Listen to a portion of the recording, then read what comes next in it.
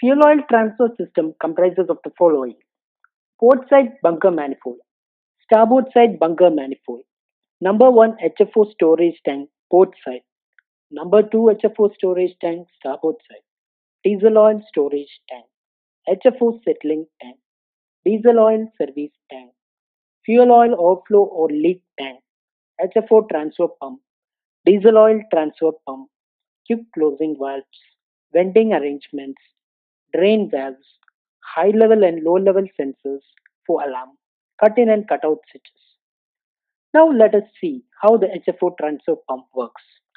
As the low level cut in switch in the settling tank actuates, the HFO transfer pump starts.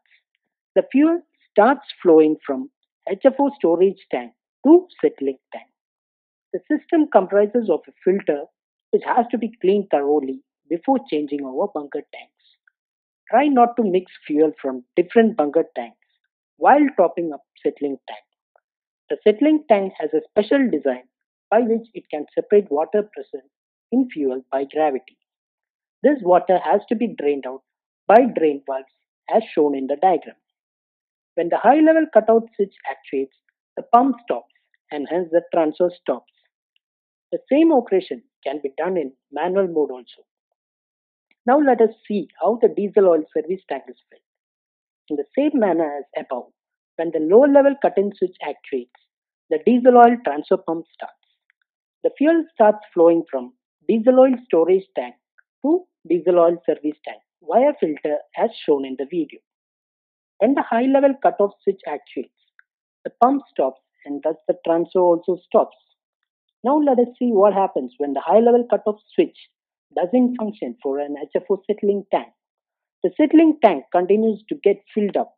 The high level sensors actuates and raises an alarm. Excess fuel starts flowing into the overflow tank. Once you hear the high level alarm, immediately acknowledge the alarm and stop the HFO transfer pump. If you neglect it, the overflow tank will also get filled up and give another alarm.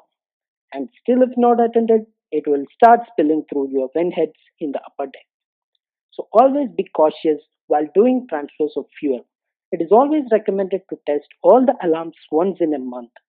So I hope now you have understood the transfer operations of fuel and hazards which can occur due to negligence. Thank you.